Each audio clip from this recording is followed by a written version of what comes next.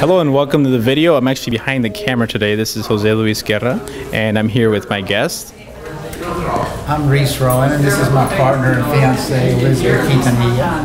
Hello. Great. Can y'all? We're actually here to talk about your last deal you did over the 4th of July weekend, I believe. Yes. And I'd like to ask you some questions about that to share with everyone.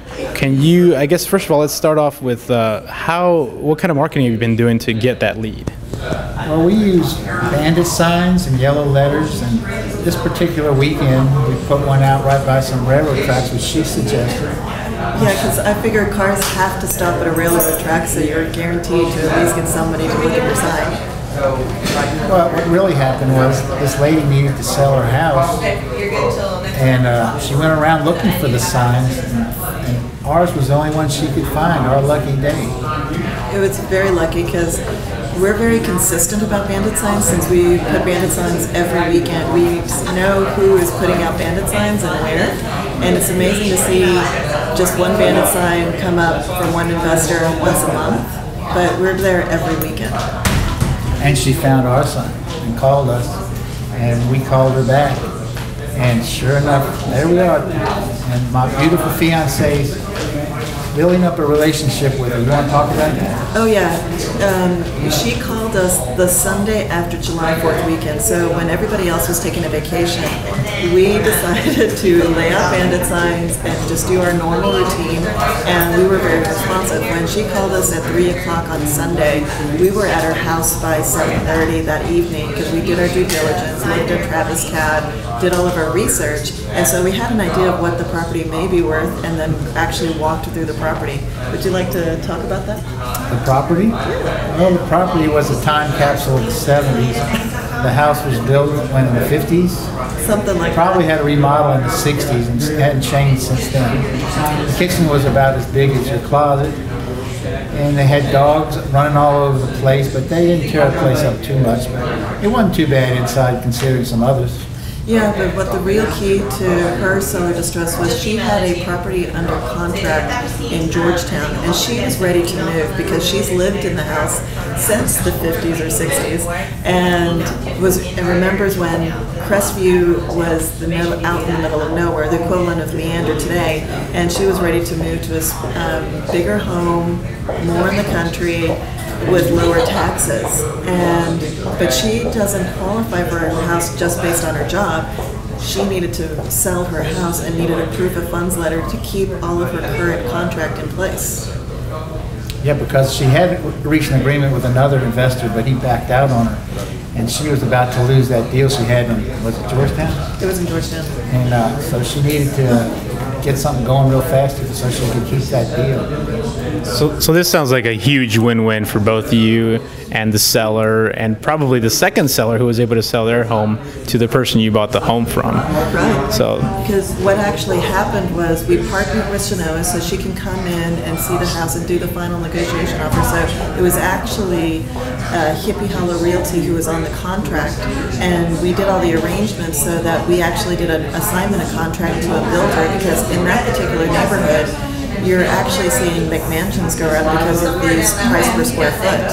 And so what will most likely happen to the house is it's actually going to be another house. I don't know about that. So how much were you able to assign the contract for? $16,000. Wow. That's great. So, but sometimes that falls through. So what was your plan B if your assignment would have fallen through? I would have flipped it. I would have remodeled it and flipped it. Yeah, But we just wanted a wholesale one. It was our first deal, so we were happy with that. Great. And can you tell me a little bit about how long you've been investing in? Well, I've been in the construction business a long time, and I know how to do things right. But we were more interested in doing it step by step. The next one we might flip, we haven't flipped. Yeah, we're in the middle of the Big Dogs program, and so that was on week 7 of the Big Dogs program, and that was based on about 7 weeks worth of marketing. And essentially, I've been a real estate investor for Now we're in week 11 of Big Dogs, and my background before this is marketing, so I'm applying everything that I know about marketing into real estate. The real key for anyone to remember on this deal, if you want to remember anything, is that my fiance here spent about 25 hours on the phone with this lady, building a relationship.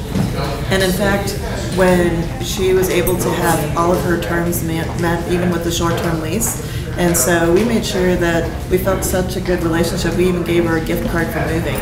So she got a Bed Bath & Beyond gift certificate to move in and enjoy her new house. Yeah, but the real key is build a relationship with the seller, because that is your point of differentiation with other real estate investors. The other real estate investor backed out just because of the numbers, and he didn't understand a zoning issue in Austin. And this lady was so friendly, it was really easy to get to know her. She had some drama, but it was normal. Yeah, that's a great point you made of definitely taking care of the seller, which is essentially our customer. And we may never do business with them again, but that's how you build your reputation and your brand, and they know that's something that you're very aware of with your experience. One other point you made that was great was the consistency in the bandit signs. You've been doing it every week without stopping, and you notice other investors will do it one-offs and just decide it didn't work because it didn't work that one day that they put it out there. We've seen about 4 other investor signs in different weeks. You never see everybody at the same time. Never. And we go all over Austin. We're covering about 12 zip codes with bandit signs, and so we're seeing which investors put up bandit signs and where, and it's just amazing to see. But the real key is consistency and really build a rapport with the seller, because that's who we're taking care of, and she's actually referred as some other leads, so essentially she's become a bird dog for us. Oh, that's amazing. Well, thanks for sharing your story. It's I love hearing kind of beginning to end for stories like this, and it sounds like you... All right, I'll go ahead and get in the camera. Yeah, there we go. Thanks for sharing your story, and hello everyone again. And hopefully we'll see you guys again next week with your next deal. Do you have any other deals you're working on right now? We're hustling. We have 3 properties under contract right now. So we'll have hopefully at least 3 more stories in the next few weeks coming from y'all. So At least. thank you for sharing, and congratulations. Thank you very much. We'll see you guys next week. Bye-bye. Bye-bye. Thank you. Thank you. That was awesome.